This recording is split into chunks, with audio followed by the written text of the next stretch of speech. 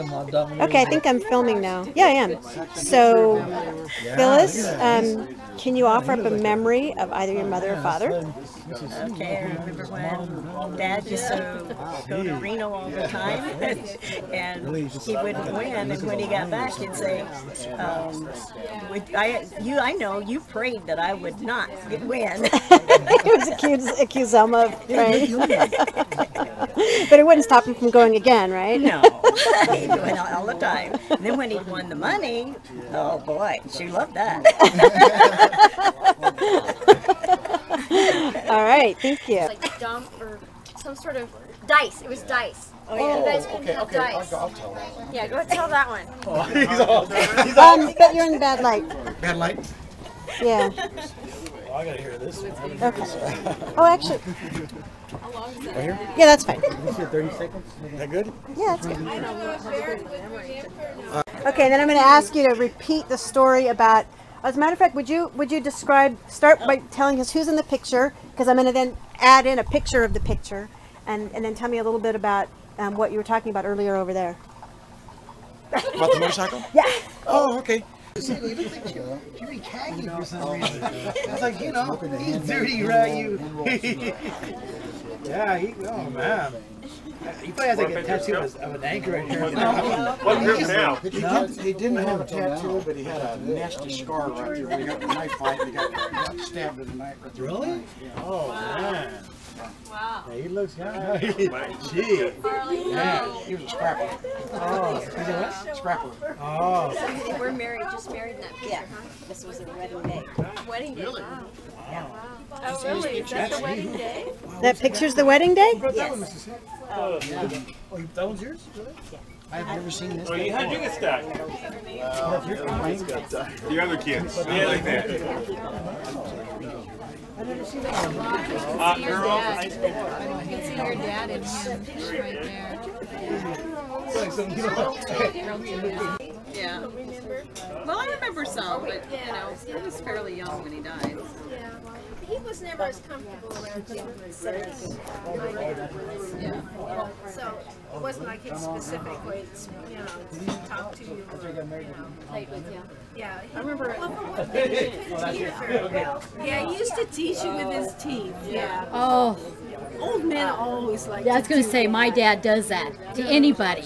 My mother goes, I'll tell you, take your teeth out this time, I will whip you when they leave. Oh, she hates that. And those kids love that. Do it again, do it again. All the little kids like Yes. that. Yeah, but he'd like to click his teeth at the kids. And he was always going to those auction things, and he'd buy this box of junk and bring it home. And he'd be so delighted if he found a toy of some sort in there. Oh, well, I'm It's supposed to be. Oh, he doesn't know how to talk. Actually, I've asked each of the three immediate descendants to offer up a quick memory of their parents. What do you remember about your parents? Lots of memories. I remember my dad as being quite the fisherman. He was an avid fisherman. If he didn't catch a limit of fish in half a day, it was a bad day. But I used to love to go with him. I loved to get out. And to me, it didn't matter. I had a good time whether we caught fish or not. But to my dad, if we didn't catch fish, it was a bad day. Oh my God. He was trying to feed the family. Daryl was just going to have fun. Now, see, Joel didn't like to go. He loved to go fishing, and I think his genes are in my blood. My dad was quite a prankster too, especially in his younger days. When I was pretty young, just a little tyke, I remember him. He ran a service station, and he loved to pull pranks on, especially this bread delivery man, because he was real goosey, and he did things like he'd put a spider on a string, and when the guy would come in with an armload of bread, he'd lower the spider down in front of him, and the guy would throw the bread all over the store. And another thing he did too was he buried a truck air horn out by the front door, and when the guy goes out the door, this horn blasts and he thinks something's running over him. And he went crazy. And of course, my dad just really got a kick out of it. So tell me about Fork and a Biscuit. Well, he would have biscuits on the table there, so he would take his fork and throw it in the biscuit, and then he'd say, "Hand me my fork back." And that's the story of the Fork and the Biscuit. He was a painter, and he worked on the bridges and up there above Orville, going to Feather Canyon. They had a lot of suspension bridges up there. So anyway, they were painting them, and so he had to harness thing, and he swung down underneath the bridge to paint, and he sprayed it, spraying. He sprayed paint on, and got when he come out from under there, well, he got paint all over, red paint on his face and everything. When he swung out up on top of the bridge, he swung up there. Well, there happened to be a lady driving by. She looked up there, and he saw it. She looked scared, so he goes, "Boo!" And she just floored that car and took off. Scared the daylight. She thought the devil was getting her.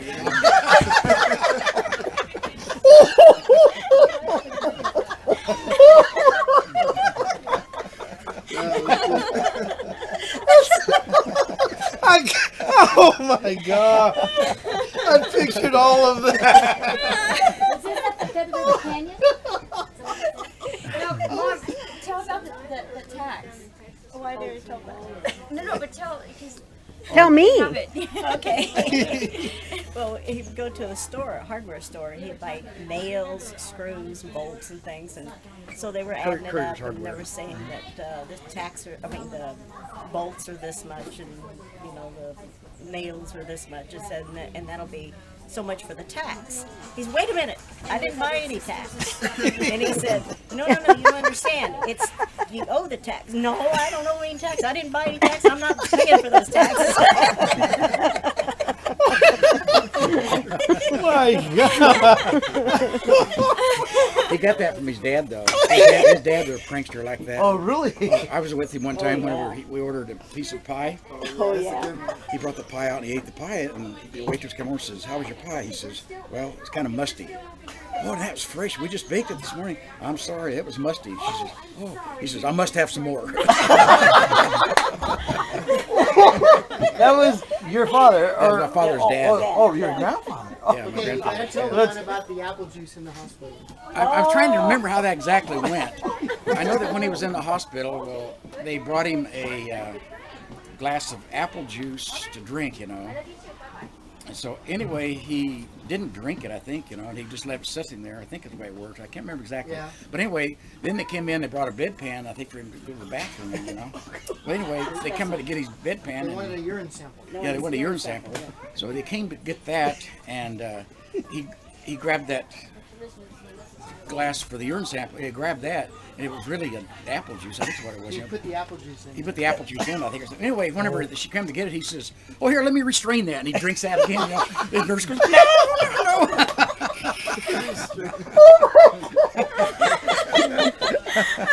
Oh my God! Oh my God!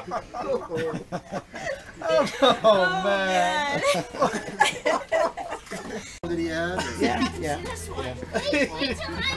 I was real little. I don't know how old I was. I'll never forget this. That's what stands out in my mind the most. I got back from fishing, and they put fish in a bucket full of water, and it was sitting out behind the house, and I picked it up, and he was standing there, a really little, picked it up, this was kind of slimy. I go, "Grandpa, what's that slimy stuff?" He says, "That's snot." And I go, "Oh," I dropped it back in the bucket. That's snot. I was like a little kid. I believed it, and I dropped it back in the bucket. Oh my God! I like that.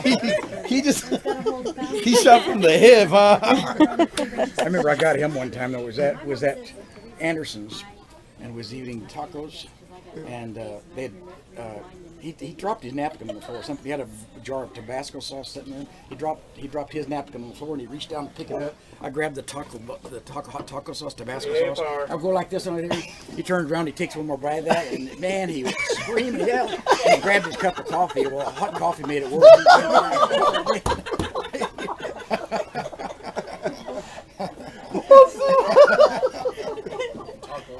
Oh, I've been there. That's why I know what it feels like. When he would pass, the food, you'd ask ask him, you know, to pass the meat or whatever, and he would start to pass it to you, and you'd start to take it, and he'd drop it like that, and make you feel like you're gonna drop it all. Yeah, just let it drop. Oh God! At dinner time too, huh? Oh, yeah. Oh my God. The grocery store up there. Remember we had a pet skunk? Well, you got a what? That was Pet skunk. Davy Crockett. Yeah, Davy Crockett. We named it Davy Crockett. But it'd been fixed. Oh, in what manner? From breeding or from smelling? That sure scared people, though. Huh? It sure scared people. They didn't know it's fixed. Well, I mean, it was fixed in what manner, though? I think you boxed it up, took it up to the grocery store there on the corner. Well, see, that was Wiley's skunk. Yeah, it was Wiley's skunk, I Oh, think. was it? Oh, I thought we had one. We You had a it at the pet house. skunk. Why did I just have skunk? We had one too. Maybe we did. I forget. Yeah. And Maybe it wasn't fixed. I'm curious. we took it up to the Okay, it was a fixed skunk. cashier there of the store, you know, the little grocery store in the corner there. I think it was Robinson's Market? Yeah, yeah, and then you had it in this box, and you asked her if she could take it or something. I forgot what it was that you asked anyway. Anyway, she opened that thing and get that thing out of here! That probably I'm sure I was with you. We did. You had a pet skunk? I had a. How'd you keep it from I spraying? might have told you this story before, but whenever I was working at Couriers, when I was working at Couriers up there, well, my boss he had an old 34 Plymouth car that he drove to work every day, and it was chug-a-lug, chug-a-lug, you know, he kept saying, it started going to blow up him someday. So I thought, well, I got an idea, so I went to the store and I bought one of these bombs that you put on the car, hit wire it to the #1 spark plug wire, put that on there, and he goes out there just at 6 o'clock when everybody, the place was packed, the parking lot was. I was hiding, when I got off the road, I was hiding back there. He come out and he got already hit the starter on that old car. That thing went screaming and whistling and smoke and blowing up, you know. He jumped out of that car and he started running, you know. And then he saw everybody laughing at him, and that kind of made him mad a little bit. So anyway, he finally, I apologized, took the bomb off, but he didn't know it. But when he got back in the car, I said, okay, I'll see you later. He gets back in the car, and he moves about this far, and he runs over the thing that already had taped to the wheel, where it would boom, blow out, you know. And that jerk guy, he come flying out of there again, you know. Then he wouldn't get back in. He said, what else did you do to it? Uncle Dale, the apple didn't fall far from the tree. Then one of our meat wrappers, I put one on her car. She took off across the parking lot. Called the fire department. I couldn't even catch her. She was head of that phone. She got the phone to call the fire department. I finally says, "It's a joke. It's a joke." You know?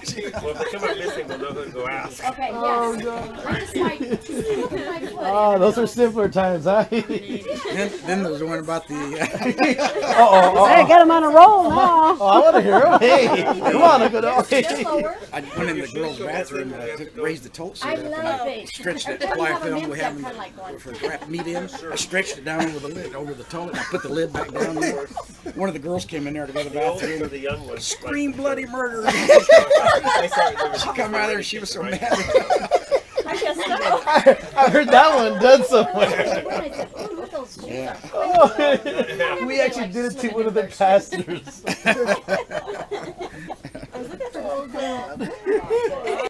Go. When she Anyway, says to wait, he doesn't even Dad had listen. an old stick shift car, and he kept wanting Mom to learn to drive. She couldn't drive at all. So he finally talked her into getting in the car, take off, and she took off, and she didn't know how to control that clutch. So she just left the clutch out like that, and the car goes and starts lunging down the road like this, just going crazy. And Dad kept yelling, "Do something!" She just kept going down the road like this. Yeah. Finally, he made her pull over, stop. Girls, don't let her make the That's the call. only time she tried driving. She wouldn't do it again after that. So, Dad, all right. So I now remember the first time that you took me out to learn to drive. Remember that souped-up Mustang that you had to cut out so you could get the big old engine in there? You dropped that big old engine in there, and you took it and parked it on a hill. You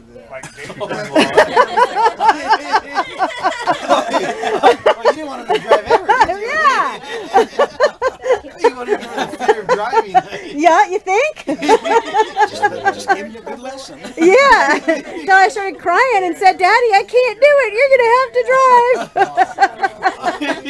drive." You remember Devil's Dip with that car?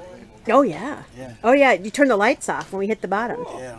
I took a Healy's sister over in that car, in that Mustang. I took him over that. She couldn't even speak English. She was from Germany. This is Art's sister-in-law from Germany. Anyway, I took her over that Devil's Dip up there in Orville. She didn't know where I was going. I just took her for a ride in the Mustang. She wanted to ride in it. It was a little hot Mustang car. I took her for a ride and I came over the dips and I started down and I goosed it when I started down. And it was really, it was like that, you know, when you come up, you know, just your stomach just like, remember Phyllis when she was a kid said, that scared my stomach, you know. But anyway, that really scared your stomach when you come up. Anyway, she just came unglued when I did that, you know. Started yelling, cussing me out in German. Yelling, you know, and I can share a Devil's Dip story now that Derek's 18 and I don't have to worry about CPS anymore. I'll go get it. Hold on. Hey, Derek, we're my dad. It's a video.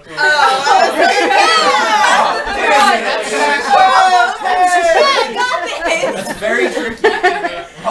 My dad just told a Devil's Dip story. And I said, now that you're 18 and I don't have to worry about CPS, that's Child Protective Services. But I had a Devil's Dip story to tell too. So would you go out and tell it? What's the story? What is it? Tell us. Come on. Let me pre-tell first. Get my Okay. 5-second version. Okay, sure, 5-second version. Well, don't record me.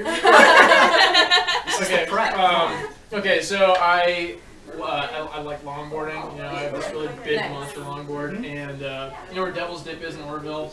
Anybody been? Nobody. Okay. I'm not sure how. What exactly is that? Is it on nice. I was filming. You did say it's a video camera, right? Orange! Stop! Blue! So anyway, You already said blue. I already said blue. So, we were just, you know, in Orville, and there's this sort of notorious dip in the road, like this, you know, pretty big downhill slope. There's a dip. And we were driving along, and I had my longboard. I was like, hey, I'll just give this a try. You know, I'll try longboard down the hill. Never tried it before. Okay. Hopped on, without thinking a whole lot, just sort of started riding it. Yeah. And it was like, I was going so fast, the board was like shaking. It was pretty much at the point where if I hit a small rock, I would have just, you know. This dip was so extreme. This dip was so extreme. This is what we used to do for family fun, is we'd go out for ice cream, and my dad would go to the top of the hill, and he'd just floor it, and when he started hitting the bottom, he'd turn off the lights, and we'd all sort of hit the bottom and come up. That's the kind of hill this is. Yeah. And Derek rode that thing down on a longboard. No helmet, no knee pads, no fall? nothing. Yeah. I was on This sounds like an episode of Scarred in the making. I Wow. was 12 So what and happened bought when a you... $1.4 million plane. What? He bought a $1.4 million plane on eBay when he When I was was 12. 12. Oh yeah, we got stories too. He bought a He went on plane. eBay and bought, come join. He pushed. You're still on the outside. Buy it now is what he pushed. Buy it now. Yeah. I want the plane. How did that work out So for this is you? really Someone guy called. and he's like, Oh, so what do you Because it was a plane from Israel. plane. Yeah, so... And my dad answers and he's like, I didn't buy a plane for you. No.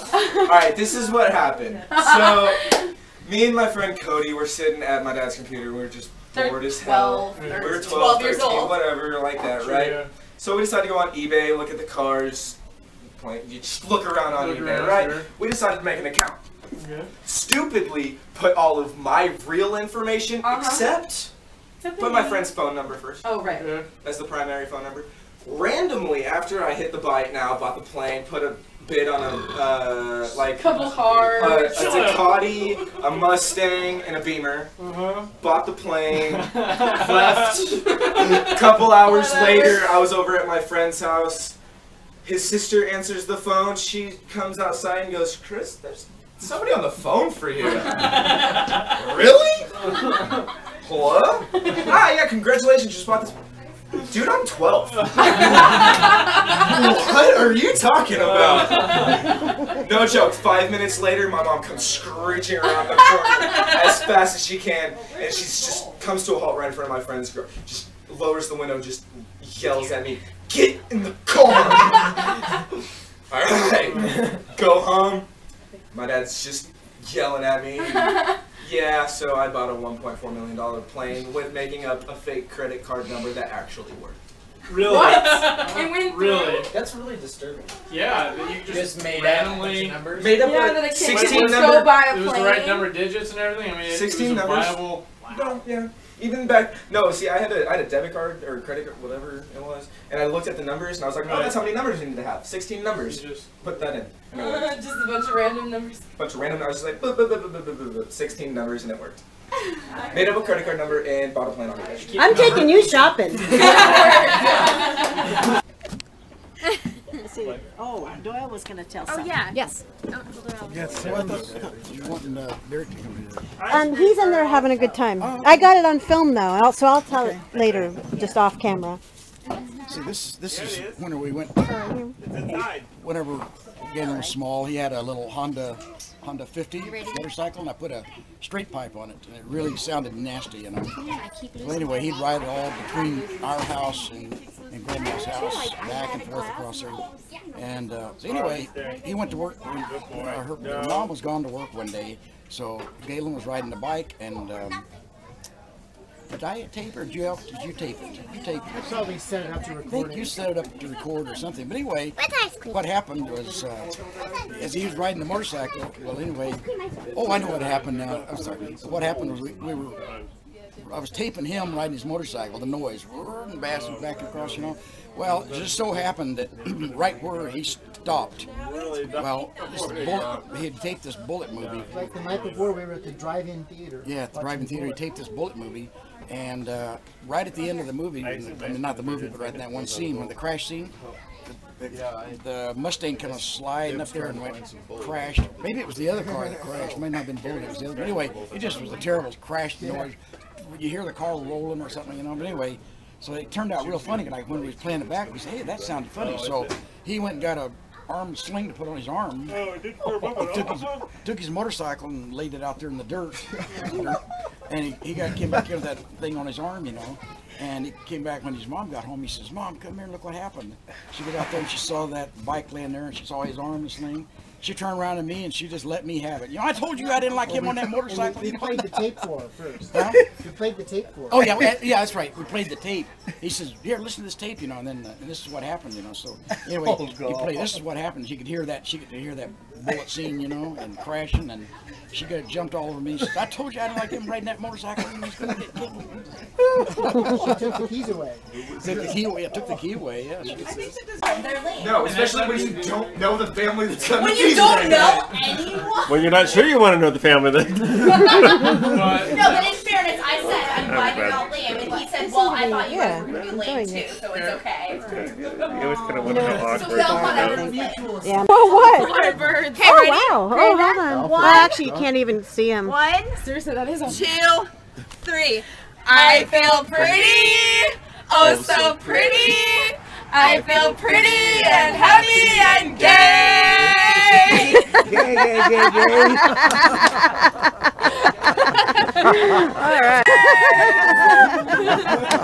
You all keep that up, or I'm gonna have to go around the neighborhood and sell tickets. She's like Oh, tragic. I'm sorry, show's over. doesn't even know. Like brain damage. Yeah, exactly. You're just jealous that Granddad is cool enough to do it and not you. Absolutely. Oh, yeah. Really good meat.